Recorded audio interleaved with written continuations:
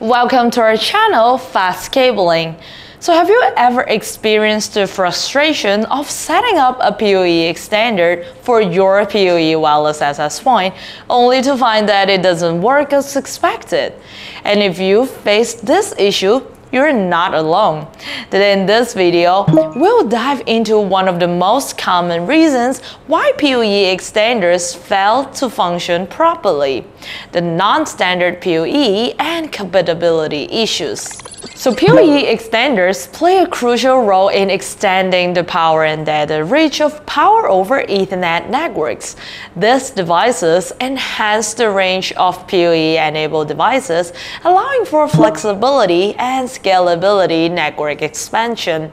PoE extenders function by amplifying the signals, overcoming limitation in both distance and power delivery associated with the standard PoE setup. And their purpose is to bridge the gap between the power source and the power of the device, ensuring a consistent and reliable power and data supply. And on the other hand, PoE Wireless Access Point are integral components of modern network setup, providing wireless connectivity to devices within a designated area.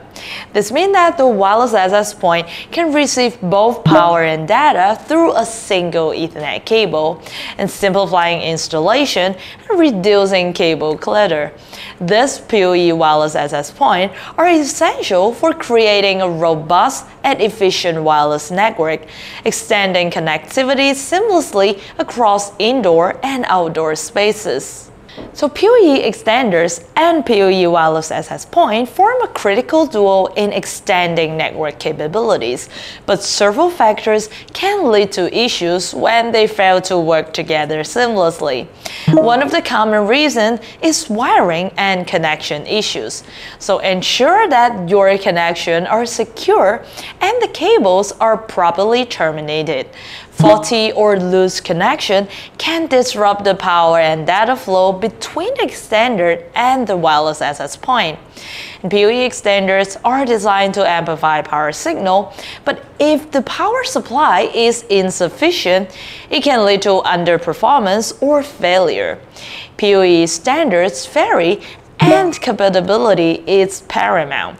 So you have to ensure that the PoE extender and the wireless access point are the same standard to guarantee the connection. And PoE standards define the rules and specifications for delivering both power and data over Ethernet cables. IEEE 802.3 AF, also known as PoE, provide up to 15.4 watts of power, which is suitable for devices like IP cameras and basic network devices.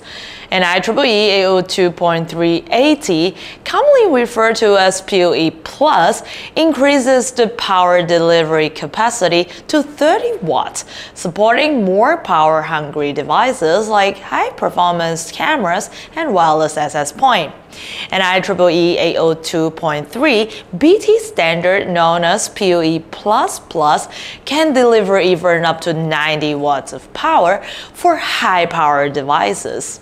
So standardization allows different manufacturers to produce devices that work seamlessly together, promoting a universal language for power and data delivery over Ethernet.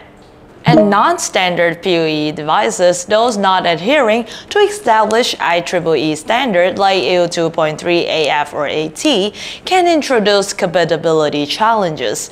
These issues often arise due to variation in voltage, pin configuration, and power levels. And unlike standard PoE, which follows defined specification, non-standard PoE devices might deviate in these crucial parameters, leading to mismatches and other operational problems. And one effective solution, and unlike standard PoE, which follows defined specification, non-standard PoE devices might deviate in these crucial parameters parameters, leading to mismatches or potential interoperability problems. And one effective solution to address compatibility issues between PoE Standards and PoE Wireless Access Point is to employ a compatible PoE injector.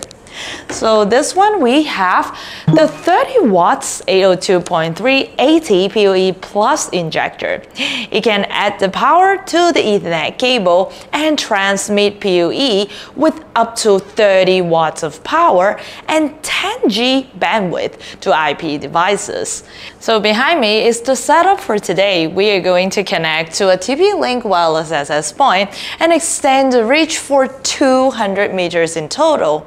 And the PoE extender is already placed in between. First, we're going to try to use the TP-Link injector.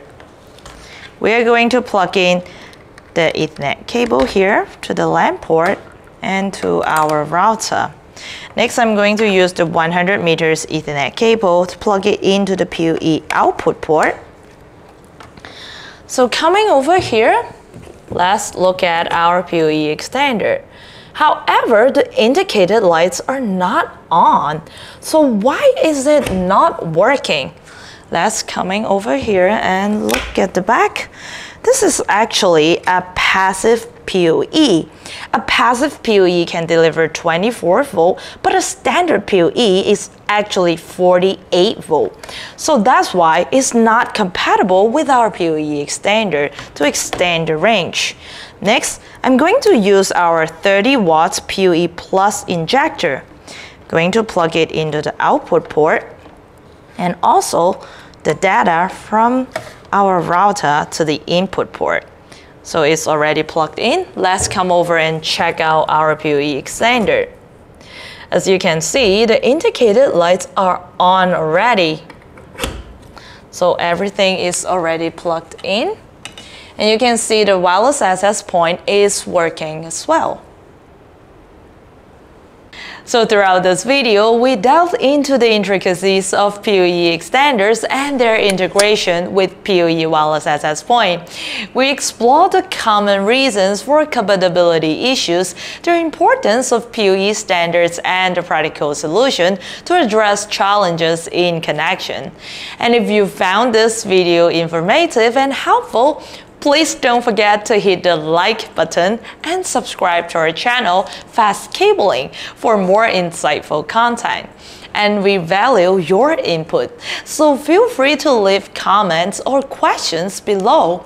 Your engagement fuels our commitment to delivering valuable tech-related discussion.